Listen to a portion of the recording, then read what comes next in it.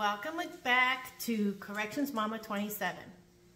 So the story today I'm going to tell you about is one that is hard to forget.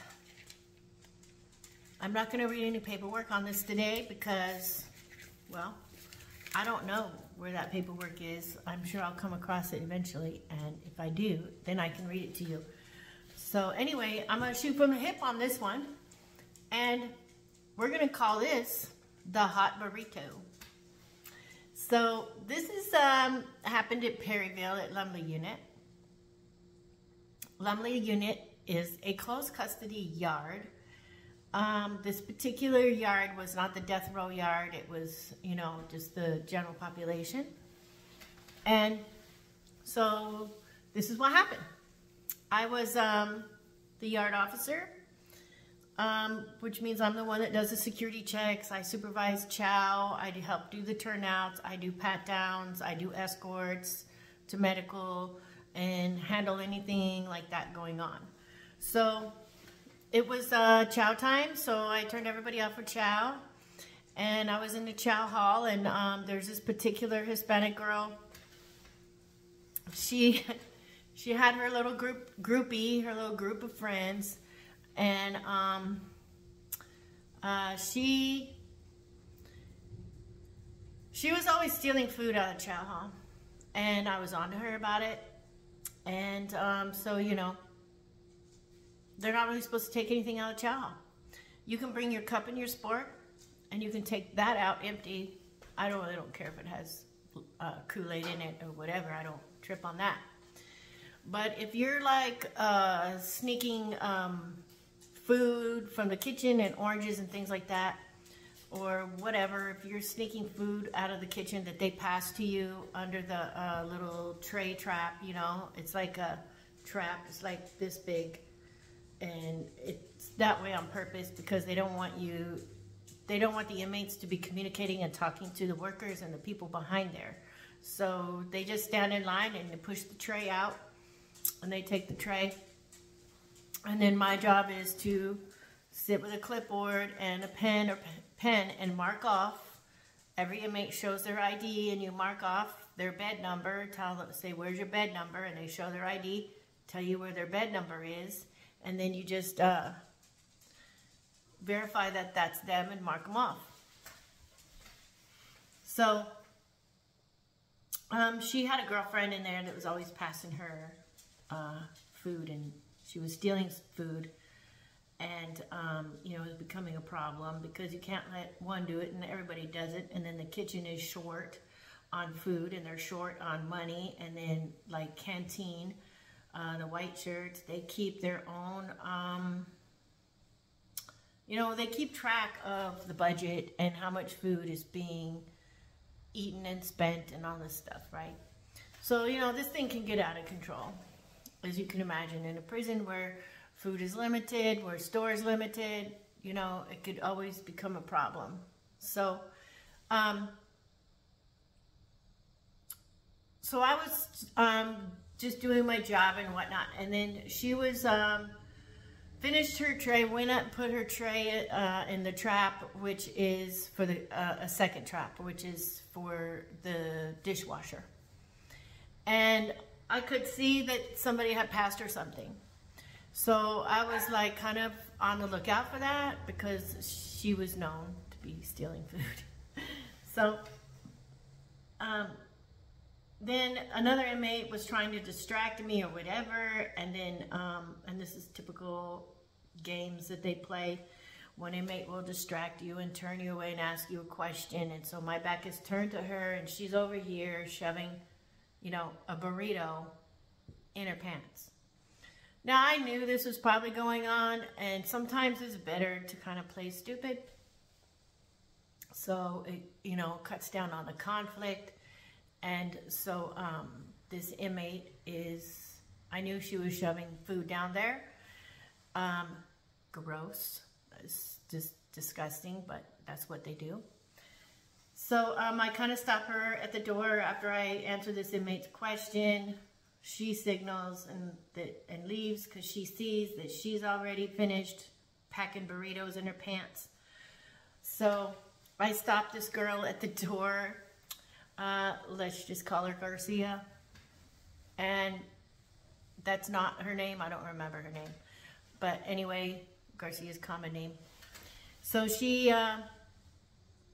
I stop her at the door and I start talking to her. And, you know, I was just trying to see what was going on and questioning her about different things and asking her, you know, were you at rec today? And how are things, you know, going with you, whatever. I was just asking her random questions.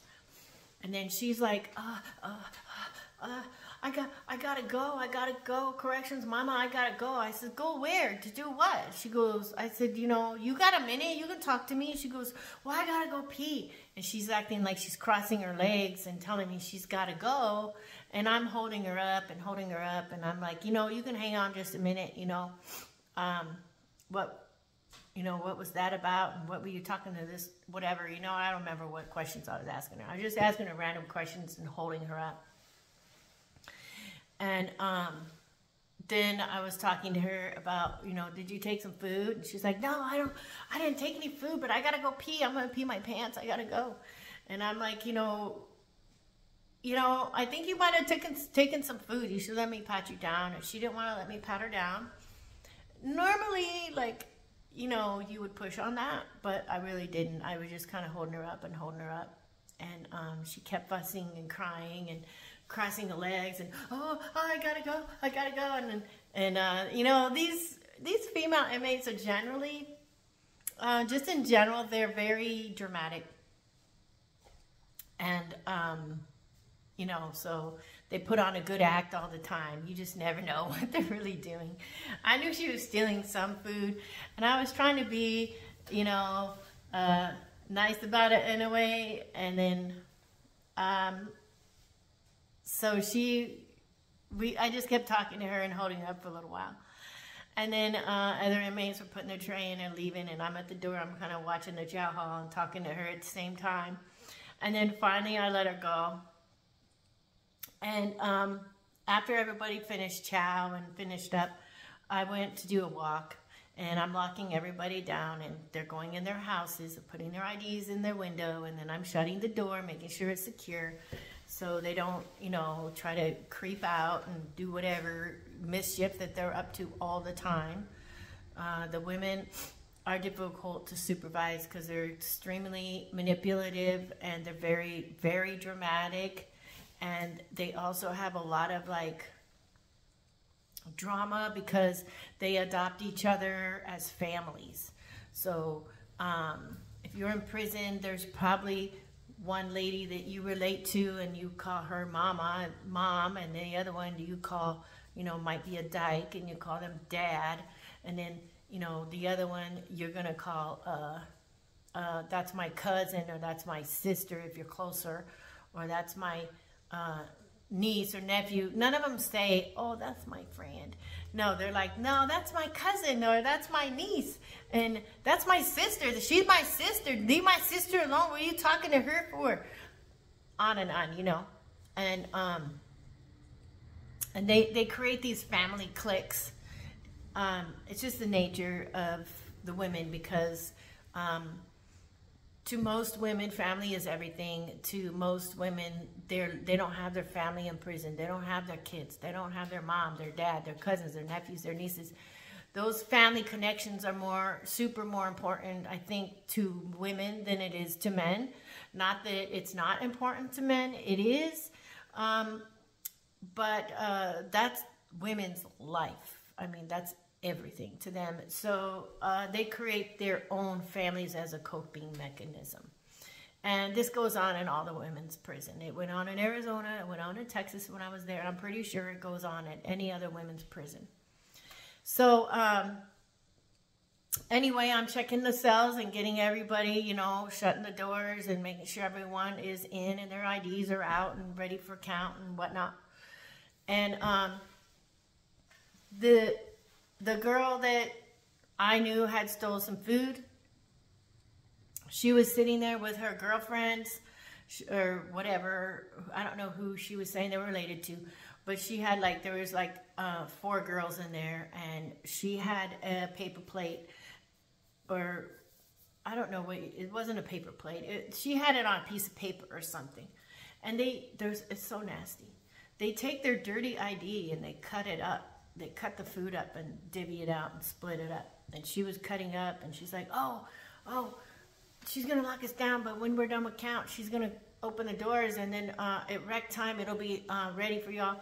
And then a couple of them they wanted to take some of the food with her. And I'm like, do you know what that was? I says, do you guys know how she got the burrito and where she put it? She goes, well, yeah, of course. I said, listen, she had that. I said, you had that in your panties, didn't you? She's like, yeah, I did. And I said, that is disgusting. So you guys are basically eating food she had in her underwear up against her vag, and you guys are perfectly okay with eating that? Like, really? That is like some kind of disgusting, okay? Like, I can't even begin to tell you. Makes me feel different ways about it. Like, it's disgusting. And she's like, well, yeah, well, you know, that's how we have to do it. You know, that's how she did it. You're not going to take it away, are you? I says, you know what? No, I'm not going to take it away. You guys go ahead and eat that nasty shit. Like, I think that's punishment enough, is that you're going to eat it after knowing it's been in her underwear. So y'all go right ahead. So she, a couple of the girls, one or two of them took some of the food, and the rest she was going to finish, you know, or heat it up or do something else to it. Sometimes they do other stuff. They add other ingredients like Fritos or whatever. They all want different things, whatever. So, I told them to go back to their house and lock down or everything, and they did. And they really aren't supposed to be in other inmates' cells. And I told them that too. Look, you know you're not supposed to be in there. I know what you guys were up to and what you were doing. It's whatever. I'm just telling you, don't make a habit of it or you're going to get a ticket, blah, blah, blah, right? Because inmates will go into each other's cell and smash each other. So you cannot allow that to continue to go on. You know, you have to address it. And it's really your discretion. So at that time, I decided to just informally address it, but to definitely address it. And then everyone locked down. And then when I'm doing count, she's like at the window, like looking through the glass window. And she's saying, corrections, mama, I didn't talk to you.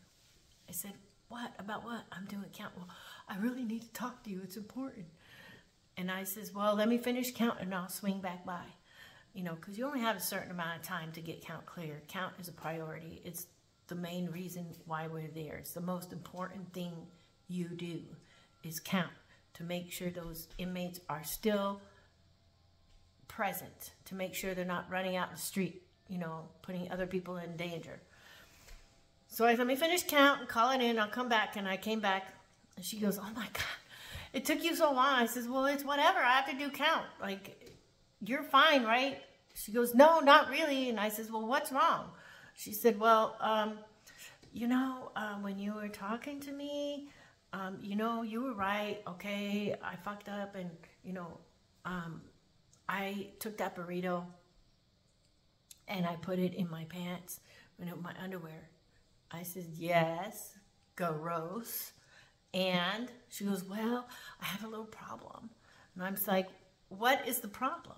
She said, well, it was really, really hot.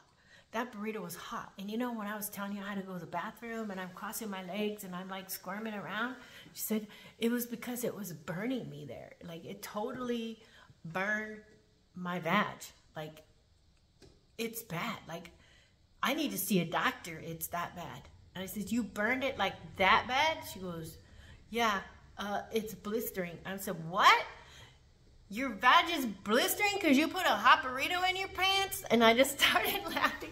And she goes, it's not funny. Well, I know it is kind of funny, but it's not funny. It's like it hurts. And I says, well, yeah, of course it hurts. And what do you think was going to happen if you put a piping hot burrito in your underwear? Like, seriously, come on. You can't make this stuff up. Like, seriously, like. And then I says, well, let me call medical and see if they'll even see you. So I called medical and I told them, you know, that she was sneaking food out of the Chowhall, and then I had held her up and that she was squirming and around, but told me she had to go to the bathroom when really she had a hot burrito in there and it burned her vag. So now she wants to see medical. She says it's blistering up and she's very upset and says she's in an awful lot of pain. So I don't know. Can you guys see her and like treat her or whatever? And they all were laughing. They were laughing. They're like, oh my gosh. You know, these nurses have stories too, all right? Nurses have crazy stories too, trust me. So they're like, all right, go ahead and bring her down after count clears. So I was like, all right. So I called the supervisor and notified them and told them what happened. And I don't know if I did an information report on this or not. It depends if the supervisor tells you to or not. So I took her I escorted her down to medical, and I really wasn't I was there, but you know, I couldn't see anything. I wasn't trying to look in that way, you know what I mean? So the nurse was like, "Ooh, yeah, you did burn it all right. It's burnt." I said, "Ugh." She goes, "Right?" I'm like, "Yeah." Oh, and then she goes, well, "How bad is it, doc? I feel like it's got blisters." "Yeah, it's a blistered up." So the nurse gave her some cream, and she gave her some cream and stuff, and then just told her not to be putting hot burritos or anything hot down there. Like, why would you have to tell somebody that? So anyway, so gross. But yeah, so that's the hot burrito story. Anyway, so yeah, then I escorted her back and she had her cream and whatever, and then the girls were out at rec and they were all eating their tasty burrito. Gross. Now let me explain to you, okay? Like, some of the men out there, you're probably thinking, "Ooh, that's hot," or you know, whatever. Listen, a lot of these girls were like drug addicts and things like that, right? And when you get off your crack and stuff and you get into prison and you eat that crappy food full of starch and fat and whatever, and food sometimes is a comfort for them, and so they're gonna, you know, like some of us do turn to food for that. So these girls like get in prison and they blow up like the Goodyear blimp, all right? These women are not, you know, attractive women. They're rough looking. These women look like they've really, you know, been around, had a hard life, lived a rough life. You know, they got a lot of miles on them.